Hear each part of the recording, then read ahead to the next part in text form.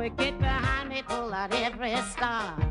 I want a happy ending, tired of pretending. Let them get the best of me. Whoa, whoa, whoa, give me a break. The game is survival. Give me a break and plan my arrival. Give me a break, for heaven's sake. What happened to my piece of the cake? Give me a break. Give me a break. Ow, give me a break. Give me a break. Hey, give me a break.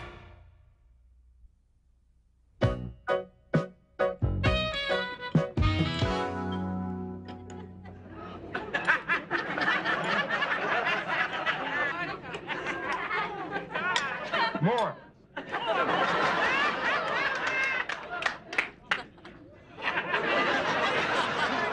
Please, Ed, should you have seconds? You know what the doctor said about eating too much sugar. You're right. I use sweet and low in my coffee. It's funny how he eats now. When he was a little boy, he was such a light eater. Yeah, as soon as it got light, he started to eat. Better ease up on that cake, Ed, before you wind up in your own mortuary. Look at him, folks. I'm 42 years old, and he's still looking out for his baby brother. Relax, Carl. We're going to dance off some of this shortcake tonight. What do you say I grab the old accordion, huh? Accordion? Oh, wow, it's almost 6 o'clock. Boy, am I tired. Hey. Chief, I want to hit the sack. We're gonna have a good time. Everybody loves the accordion. Yeah, especially us black folks. We hear an instrument with that much soul, we just go clean out of our minds. Oh, come on now. We'll have some fun. I'm so proud of my Eddie. You know, he learned to play the accordion by ear. Yeah, till he was 12 years old, he never used his fingers. Grandpa, that's an old joke. Yeah, about my age. Come on, Ed, hit it. Right, now. Pop. I said hit it, Ed. Eddie, hit it. Pop, he's already playing. Oh, yeah, well, goodness, I forgot to turn this up. This is the ear your mother talks in. Well, come on, Mildred. Let's cut a rug, huh? Come on, Grandpa, shake a leg. Ready to drop off. Come on, Samantha. Dad, can you make your stomach keep time with your feet?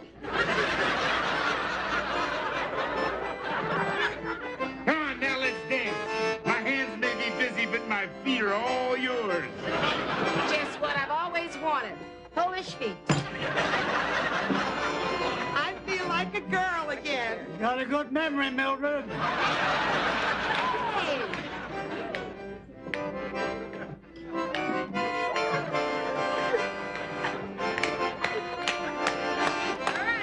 Hey, I didn't know you were Polish, girl.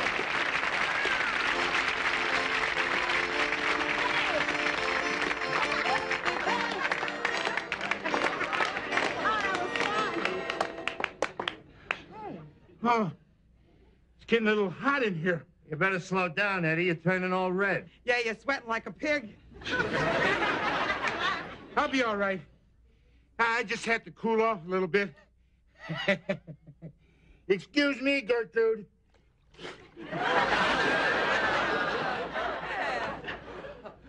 Oh, there. I'm cooler already. But I have tasted better water. No wonder Gertrude tinkles in there.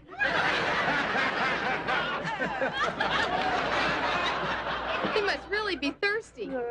Come on, Eddie. That's enough. Get your head out of there, you big lummox. Daddy, I think something's wrong. Eddie! Oh, my God, someone call an ambulance.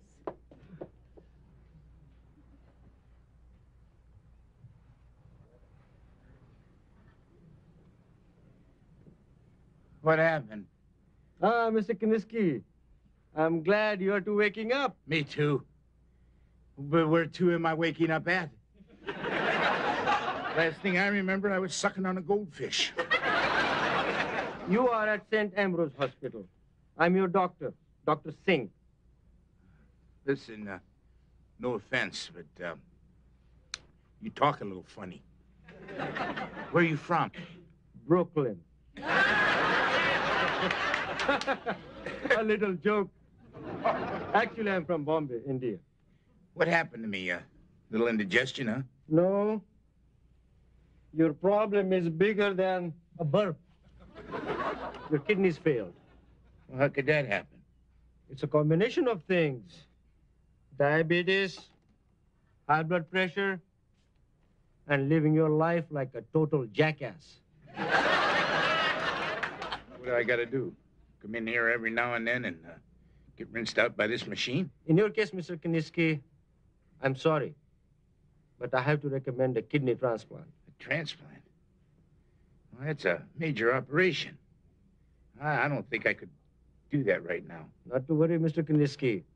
I have never lost a patient yet. I know where each one is buried. Well, I guess I don't have much choice. Where's my new kidney coming from? Your best chance is to get a kidney from a sibling, of which you have one. Your brother Carl. He's waiting outside. No, I couldn't ask Carl for a kidney. I couldn't ask anyone for that. But he's the only one who can save your life. But I can't ask him. That is a very big decision. Only you can make it.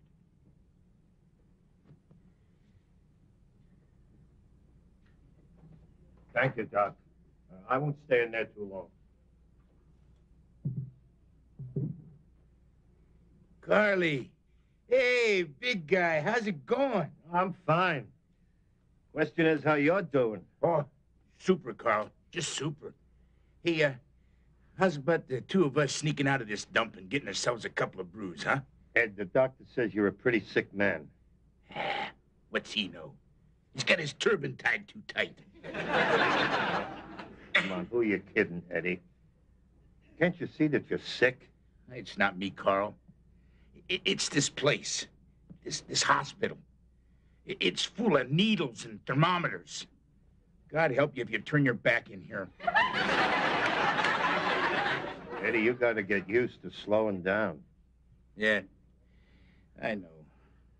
I gotta start acting more like a mature adult. A grown-up. I guess it's time to put the old yo-yo in mothballs, huh? No more whoopee cushions in the hearse. Families didn't think they were funny anyhow. Who cares? No more poker games till 4 in the morning either. Nope. No more junk food. Cigar smoke. Hey, Carl, you remember the time we got a hold of Pop's cigars, smoked them all, and got sick? He put me over his knee. You threw up all over his lap.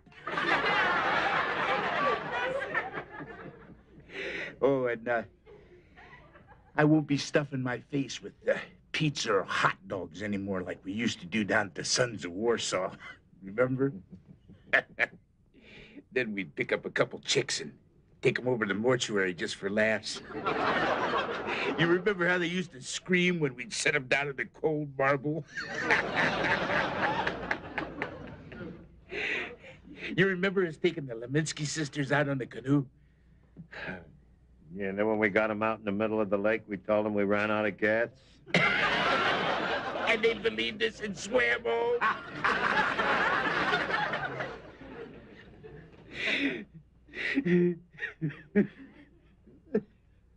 What's the matter, Eddie, huh? What is it? I'm gonna die, Carl. I'm gonna die. No. Help me. Well, sure, yeah, what? What can I do? I need, I need your kidney.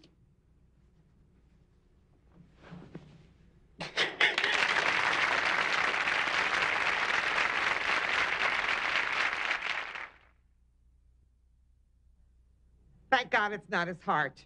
That's all I can say. Thank God it's not his heart. I know it's all you can say. You've said it for an hour already. Now, what else did Carl say when he called from the hospital? Oh, honey, that was just it. All he said was that Eddie has a little problem with his kidneys, but they're gonna fix it and everything's gonna be fine. Now, come and sit down. Oh, we should never have left our little boy there alone. We should have spent the night in the hospital. I was afraid if I dozed off, they'd tie a tag to my toe.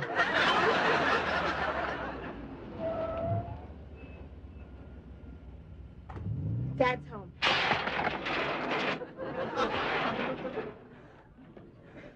Sam, remember how you wish the mailbox was closer to the house? Yeah? Well, it's closer to the house. Thanks for bringing the mail in. I'll fix this tomorrow. How's Ed doing? Oh, he's doing fine. Well, why isn't he home with you?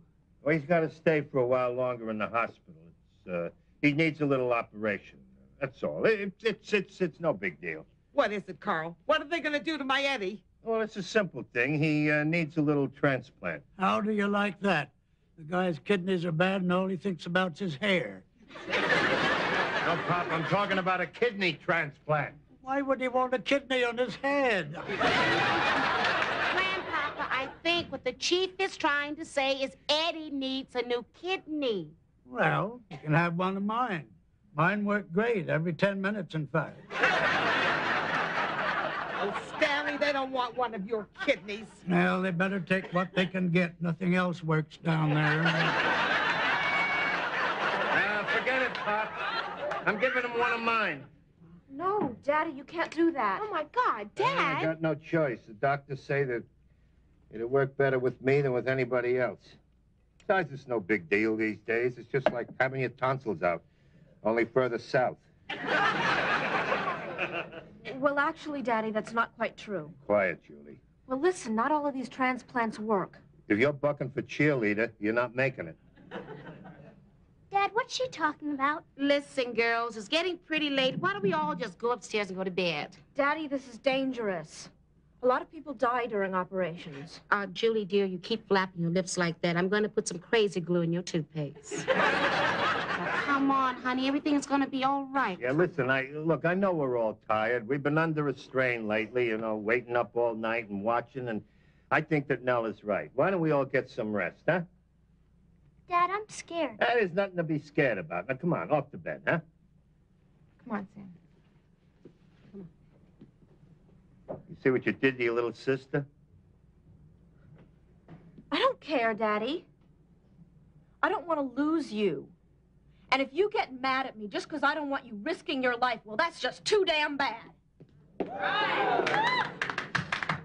Oh, the poor kid. Carl, it's all your fault. Telling her Ed's losing his hair. Grandpapa, we are all losing something. Not all of us, Nell.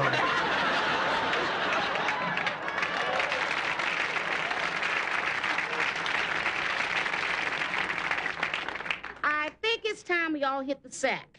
Well, that's a great idea, you sexy little thing, but I gotta be getting home. You shouldn't talk that way in front of the old ball and chain. Stanley, are you all right to drive? I mean, you're not too tired or anything, are you? Oh, me? I'm fit as a fiddle. I could drive to Philadelphia without batting an eye.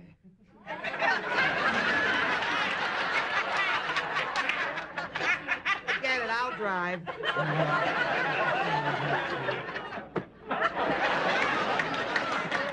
You're sure, Carl? You're sure everything's all right? Everything is going to be all right. It's just going to be fine. It's really going to be fine. Nell, I want a simple funeral. Chief, you're not going to die. Listen, once we go under the knife in there, there's no telling what can happen. To Eddie or to me. I want to ask you something. Okay. Look, if something goes wrong in there, if for some reason or other I don't come back, I want you to take the kids. What do you mean, take them? I want them to be your kids. I want you to bring them up. What about, Grandma and Grandpa, I mean, they're your family. Nell, they're too old. I mean, they can barely take care of themselves. Ma has to help Pa put his teeth in. Sometimes he gets them in backwards and he bites his own tongue. Besides, this is what Margaret would want. And it's what I want. Chief. You love them, don't you? Of course I love them. Don't let me down on this one. You can't let them down. You're all they've got. All right. Well, okay. Good. Because I already put it in my will. I thought you had to be of sound mind to make a will. Come on, this is serious. Now, you'll get the house, of course. Oh, Miss Scarlett, you mean you're leaving me Tyler? And there's my police pension. Why don't you leave me your gun, then I can go out and get some real money. There's a small savings account at Glen Lawn Savings Bank. Yeah, what about the money in your pockets? It's all yours. And, of course, my bowling ball. Yes, your bowling ball. I can always paint 2 eyes on that ball and use it for a wig stand.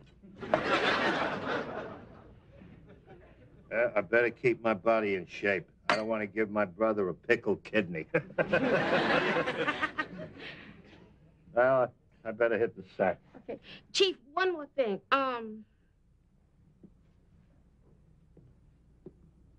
You know nothing is going to happen to you. I know that, and you know that. Because if something was going to happen to you, we wouldn't be standing here talking like this. I mean, I would be saying something stupid like, if anything ever happened to you, I would miss you. But see, I didn't say it. I'm not going to say that. Okay. I'll forget you said it. All right. Good night. Good night now.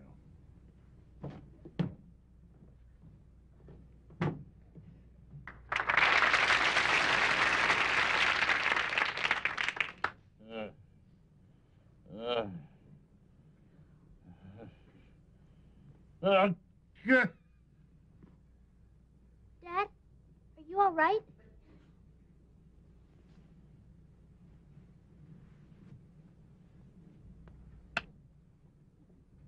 Samantha, what are you doing here? Just watching you. I had a hard time sleeping after all that stuff Julie said.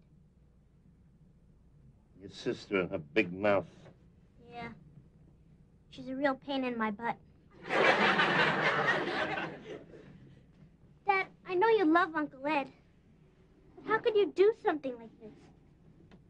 I mean, you never even asked us. Honey, sometimes you don't have any choice. Uncle Ed is my brother, and I gotta help him. But I'm scared. Honey, you'd do the same thing. Come on. I mean, suppose one of your sisters needed a kidney. Which one? It doesn't matter which one. I mean, you'd still do the same thing. I know. Because that's what love is. It's when you care enough about somebody that you'd be willing to give up a part of yourself, maybe all of yourself for them. Your Uncle Eddie needs a kidney, and I gotta give it to him. Couldn't he get it somewhere else?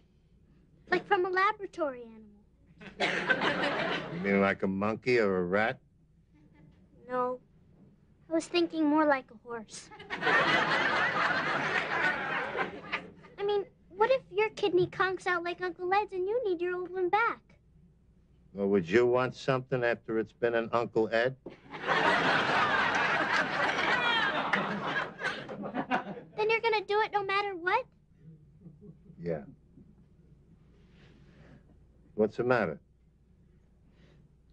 I'm gonna go to hell. What do you mean? Daddy, God's gonna hate me. I'm thinking terrible things.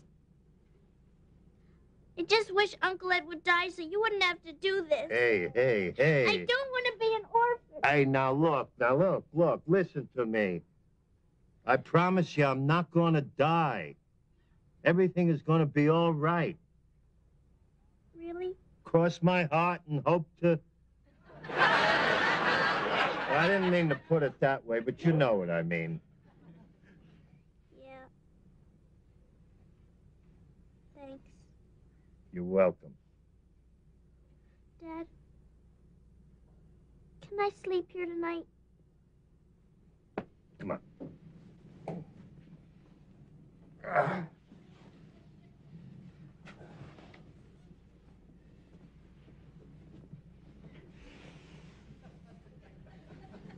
Oh, let's get some rest, huh?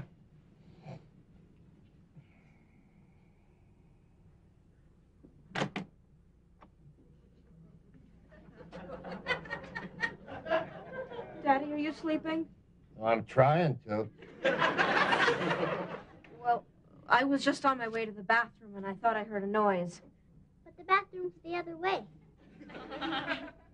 As long as I'm here, I might as well get in bed.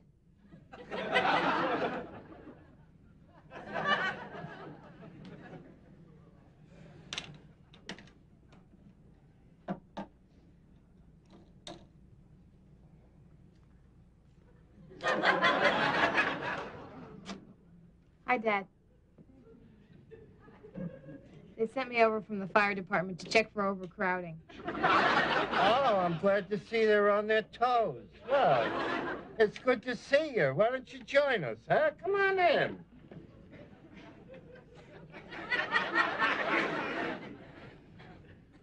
It is crowded, isn't it? We'll be okay as long as Nell doesn't show up.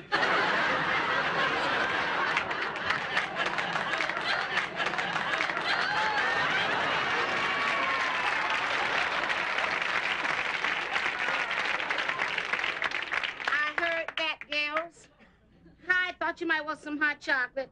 Oh, what a delightful surprise. Good.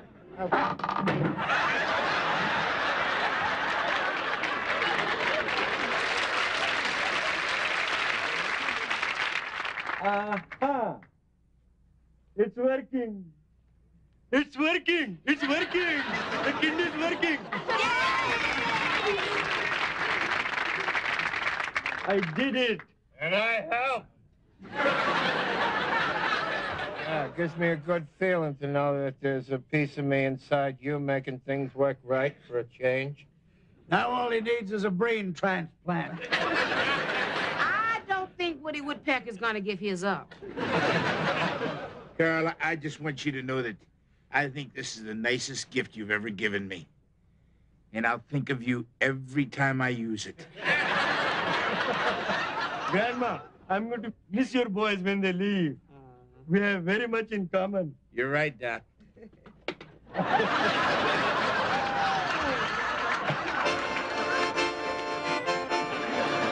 don't believe it.